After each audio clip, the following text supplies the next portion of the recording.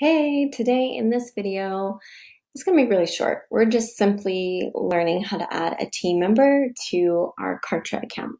So really quickly, why would you need to add a team member to your Kartra account? Well, you need help. If you need help building your email sequence or building your funnel, or you have a team member, like this person definitely should be added to your Kartra account.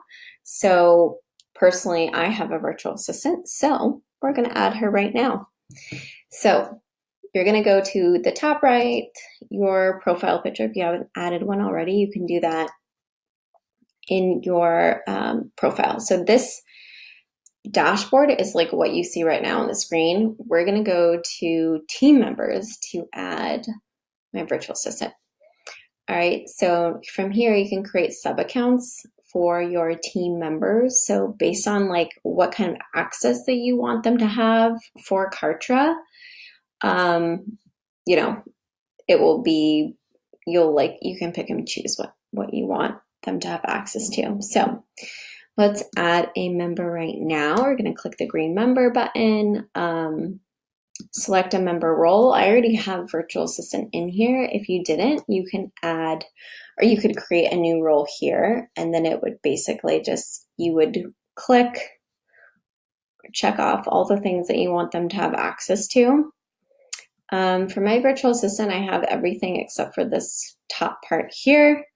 So she doesn't have access to like billing stuff, email notifications, staff account. Like she really doesn't need to get email notifications. She can't change my profile. She can't add new people.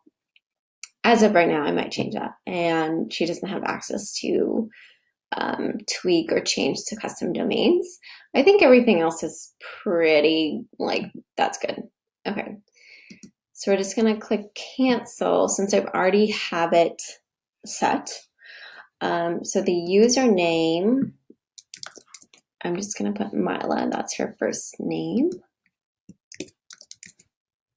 Mila Remas. And then we're going to put in her email, which is mila@letshowmedia.org.